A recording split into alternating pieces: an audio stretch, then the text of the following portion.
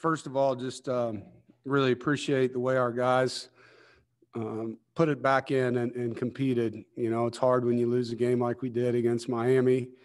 And when you invest so much and come up short to be able to do it over. And it's really proud of them, you know, the way that they put it all back in and invested. And we started fast. Offensively and defensively, I thought we really played a clean first half. There's a lot of things, you know, that were fun to watch during that. I thought Bailey operated well, was very accurate. Thayer had a heck of a game and career highs for him in catches and yards. And it was great to see Tyler Baker-Williams get that interception and get us back in a takeaway column there. But just a lot of positives, you know, and we were able to finish the game with a physical run game, you know, eating up about 6 minutes on the clock there after a score for them. So, you know, happy to get the W, and it's great to be back in the win column, and look forward to what that does for our guys mentally moving forward. Go ahead, Brett. Dave, was it part of the game plan to get Thayer more involved, or was that just something that Florida State was giving you?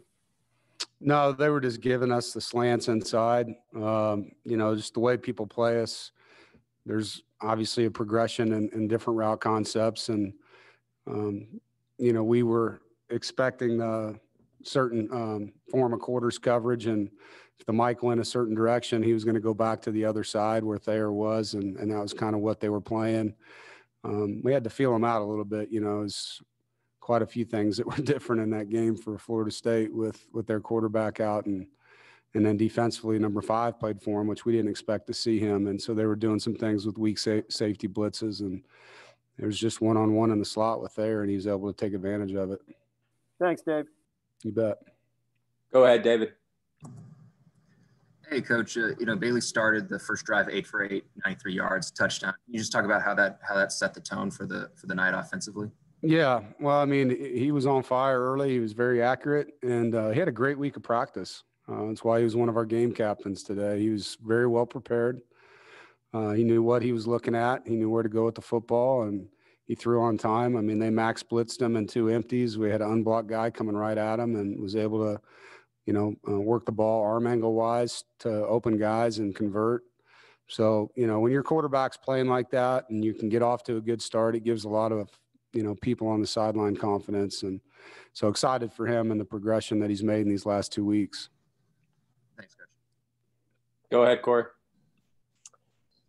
Dave, continuing on Bailey Hockman there, you know, just seeing the type of performances he's had this past 2 weeks. You mentioned the offensive confidence that they have now with him.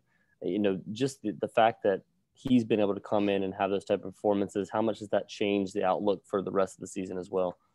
Well, I mean, anytime your quarterback's playing well, I don't care what level of football you're playing, you got a chance to be really good, you know, and he's played at a high level for 2 weeks. So we're very excited. And offensively, there's a lot of confidence in Bailey, not just with the players, but the coaches, you know. And so it's good to see him, you know, be in that role and take advantage of the opportunity that he has with Devin being out. And, you know, obviously he made the most of it the last 2 weeks. We're really excited about how he's playing, and I know the players are too.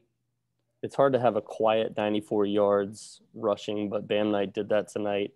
You know, obviously you guys wanted to get the rushing game going, you know, down the stretch, but how big was that for his confidence moving forward as well? Yeah, and I think he got robbed of about 25 more yards on a great stiff arm. To call an offensive face mask on a running back, that never happens, but he played great. You know, Bam's been a catalyst for us on offense, on special teams. He's done a lot of things. And so, you know, every time he touches the football, it's exciting, you know. So we just got to get him the ball more probably, but really happy that we were able to get the run game going. I thought their defense did a nice job stopping us in the run game. We had to throw, you know, to score points there for a while. It was great in the fourth quarter to be able to finish with the run game. Thanks, Dave. Go ahead, Jonas. Coach Thayer's been so reliable throughout his career here. Did you feel like he was kind of due for a big breakout game like he had tonight? Yeah, you know, I'm happy for him for one. He's just one of those kids that works so hard, never says anything, whether he has 0 catches or 11. You know, we gave him and Bailey a game ball tonight, and Players wanted him to give a speech, and he just said, I don't say much, let's just keep winning. And that's just how he is. So, you love it when guys like him that are just the grinders have a game like that. I think it says a lot about, and it's kind of just the karma he has, really happy for him. Last one for Coach will come from Andrew.